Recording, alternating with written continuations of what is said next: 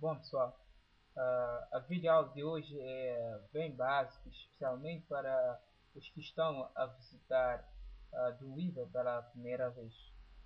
Para iniciar vamos configurar o nosso site.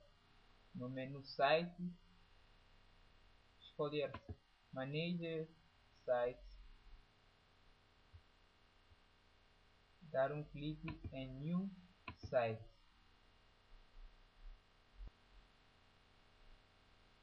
Aqui já temos um site, vamos dar um clique em Edit para editar nosso site. Na barra de Advanced, vamos escolher o nome do nosso site. Podemos dar o nome de videoaula.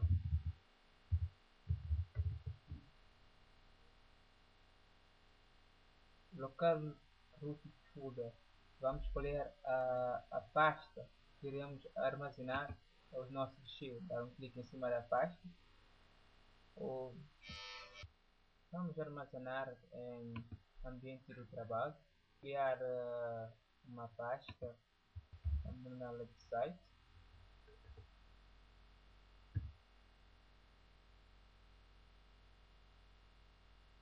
Vamos abrir e dar a guardar. E também vamos configurar o local que queremos armazenar nossas imagens. Dar um clique na segunda pasta. E dentro do site, dentro da pasta site, vamos criar nova pasta. Vamos denominá-la de imagem. Vamos abrir a pasta imagem e vamos guardar.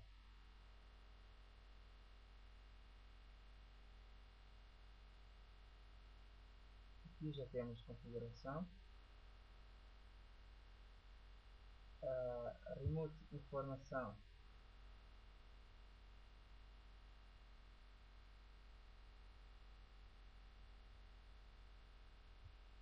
Vamos para local network.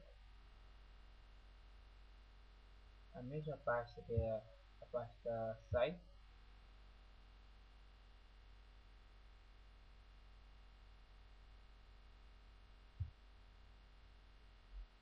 Encontrar dentro do site.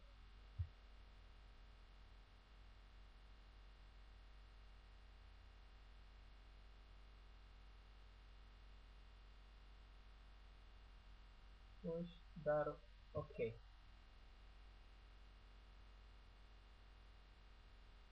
Já temos a informação do site. Depois dar um clique em Done para sair. Agora que já configuramos o nosso site, dar um clique em HTML. Bom, vamos guardar o nosso ficheiro, file, save. Podemos ver que vai nos levar para a pasta site que configuramos. Vamos guardar o nome index.html.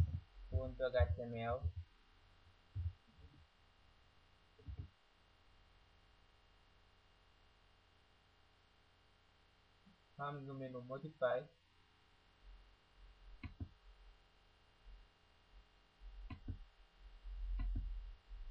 Page Property.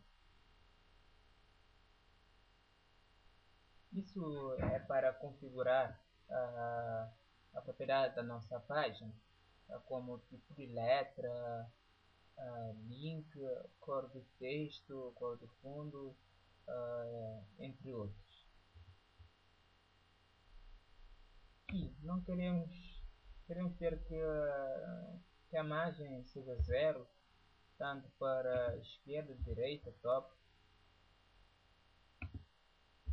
Vamos dar zero. Quase todo o site é constituído por tabela, né? Então vamos inserir uma tabela. No menu Insert, escolher table,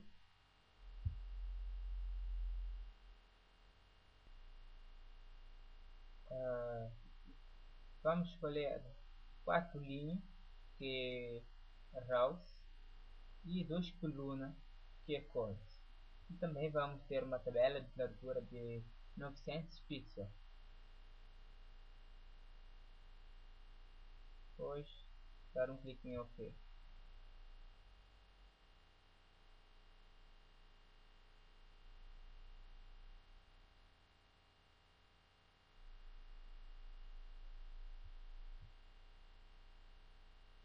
Agora vamos formatar de acordo com o layout que pretendemos para o nosso site.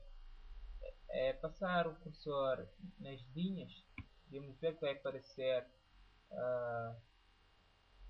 algo para formatarmos de acordo com o nosso que pretendemos. Vamos deslocar para baixo e formatar como queremos.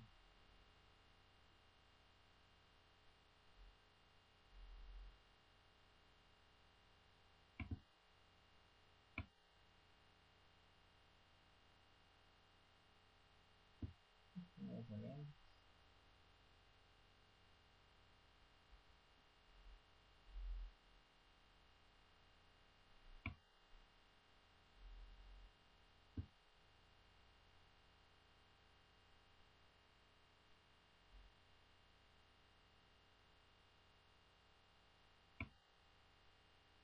Vamos deixar a página desse jeito.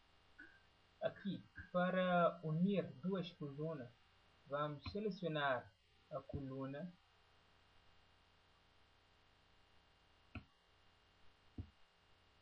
depois dar um clique direito em Table, escolher Merge Cell.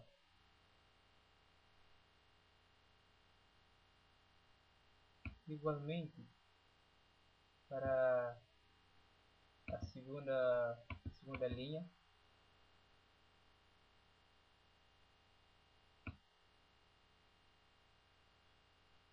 vamos selecionar, dar um clique direito em Tables, escolher Merge Cell.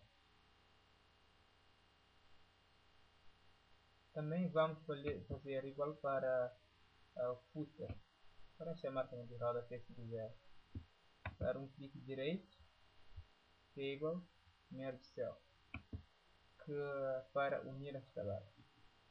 Podemos ver, já temos um layout mais ou menos para o nosso site.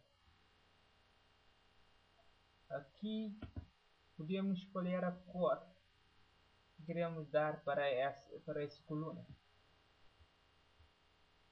Vamos em propriedade. Caso não apareça, vamos em menu Windows, escolher a tabela, escolher propriedade aqui, mas no nosso caso está ativado. Então vamos dar um clique dentro da coluna e aí vamos escolher a cor do fundo que pretendemos para essa coluna. Vamos escolher essa cor. Vamos escolher essa cor. Agora vamos ver como inserir uma imagem. Primeiramente vamos escolher a cor aqui. Mesmo processo. Aqui em BG. Background. Vamos escolher essa cor.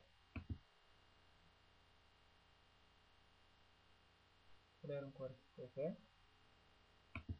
Agora vamos ver como inserir uma imagem.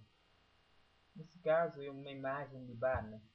Então vamos em Insert, Image, para inserirmos uma imagem.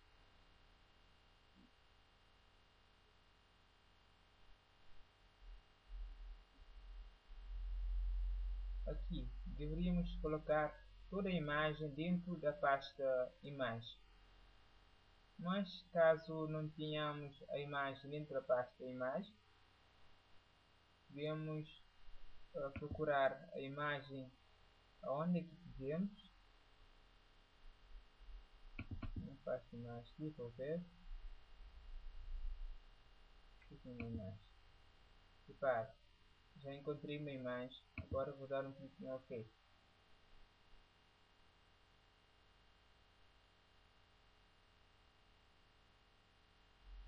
Esta imagem tem 900 pixels. Depois dar um clique em OK.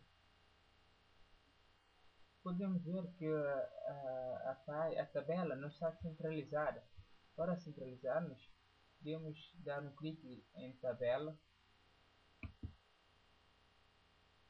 para selecionar toda a tabela. Em align, escolher center. Aqui podemos escolher a cor do fundo, de color, a cor do border. Aqui temos o valor de border, se queremos ter um border para a nossa tabela. Primeiro vamos ver como é que fica sem o border. 6. Para previsualizarmos o nosso site em browser, podemos dar um clique em F12 ou então dar um clique aqui nesse globo, escolhermos o browser que queremos visualizar.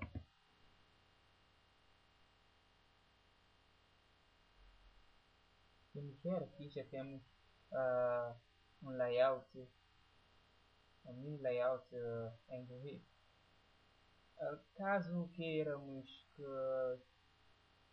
podemos fazer alguma alteração, como border, por exemplo. Para inserir border, vamos em dreamweaver. Vamos aumentar isso um pouquinho aqui.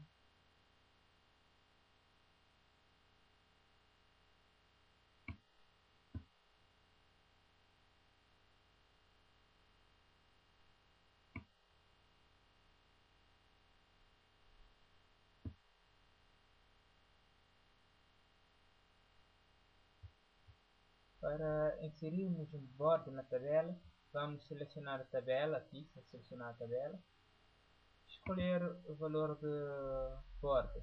Vamos escolher o valor de border 2. E também aqui podemos ver que em título, podemos escolher o título para o nosso ficheiro. Vamos denominá-la de videoaula. Vamos guardar ficheiro, save.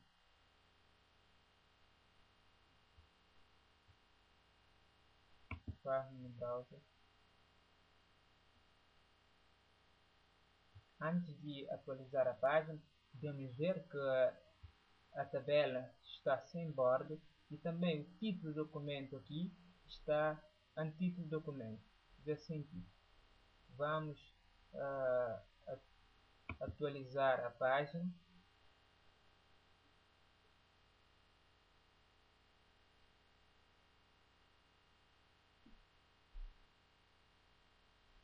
Vamos ver que aqui já temos a border e também o título videoaula.